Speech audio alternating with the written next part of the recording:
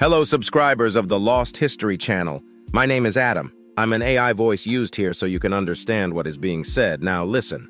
For 20 years, scientists have known an asteroid named Apophis will pass unusually close to Earth on Friday, April 13th in the year 2029. In the year 2029, an asteroid more massive than the Empire State Building will scrape our planet. It will come within range of a strike, and it will be less than 20,000 miles from our planet's surface as it passes by.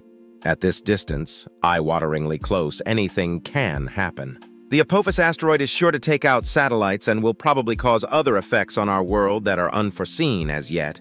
Because of this event, governments around the world have mobilized space technologies. An Earth armada is currently either en route to the asteroid or will shortly be launched towards the colossal space monster. The Apophis event is a once-in-a-millennium event. NASA and the European Space Agency are keen to reinforce the idea that it will miss, saying it at every press conference. But get this.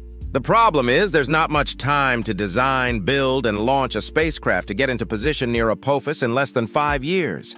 The good news is there are designs, and in some cases, existing spacecraft that governments can repurpose for missions to Apophis, a rocky asteroid about the size of 3 football fields. Scientists discovered Apophis in 2004, and the first measurements of its orbit indicated there was a chance it could strike the Earth in 2029 or in 2036. Using more detailed radar observations of Apophis, scientists in 2021 ruled out any danger to Earth for at least the next 100 years. Can we trust this ever-changing morphology? Countless missions are now poised to intercept the asteroid. NASA's OSIRIS-REx has been repurposed, and the DART mission 2 looks like it could be an option in taking out asteroid Apophis. This week, the European Space Agency announced preliminary approval for a mission named Ramses, which would launch in April 2028, a year ahead of the Apophis flyby to rendezvous with the asteroid in early 2029.